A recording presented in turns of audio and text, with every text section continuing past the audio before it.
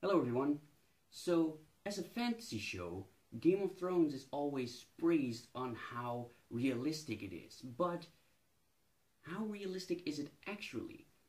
Say, if you were to wear an armor set from Game of Thrones in a real-life battle, would you be saved? Well, honestly, most of the designs you see are really good. Some of them, though, are not as good. There are some designs that specifically caught my eye, and I'm going to talk about them today to tell you how effective they actually are. So join me in my quest and figure it out. So starting off with, in my opinion, the worst is actually the armor of the Lannisters.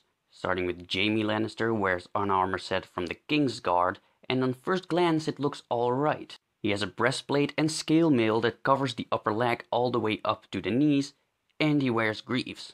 Since most of the people in the show appear to hate greaves, that is a pretty special thing.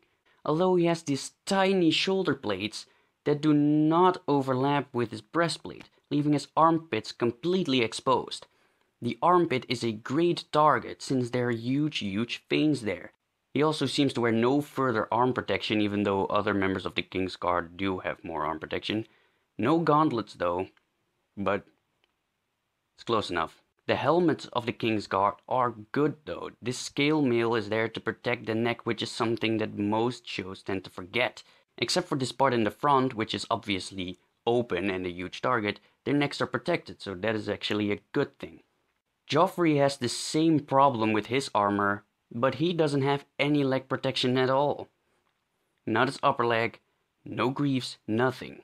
Tywin Lannister wears the same set of armor, but he does have leg protection, so that's a point for you. So Robb Stark is already doing it way better.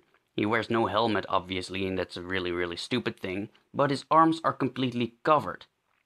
His armor also reaches all the way to his knees, which is a great thing. It's something I really love. His armpits and sides are well protected, so nothing wrong there.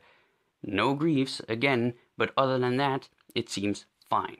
Now going to the Hound, now obviously his helmet is a little ridiculous, but I don't think that even within the show it's supposed to be effective. More of a show-off thing. His armor is pretty good, although it's not flawless. His legs are a little exposed, you can clearly see his knees at practically any time. But he does wear greaves, and his upper body and arms are completely protected, so that's a very good thing. He should probably get that dent fixed though. Other than that, it's great. Point for you. So an example of armor done right is the armor of the Mountain.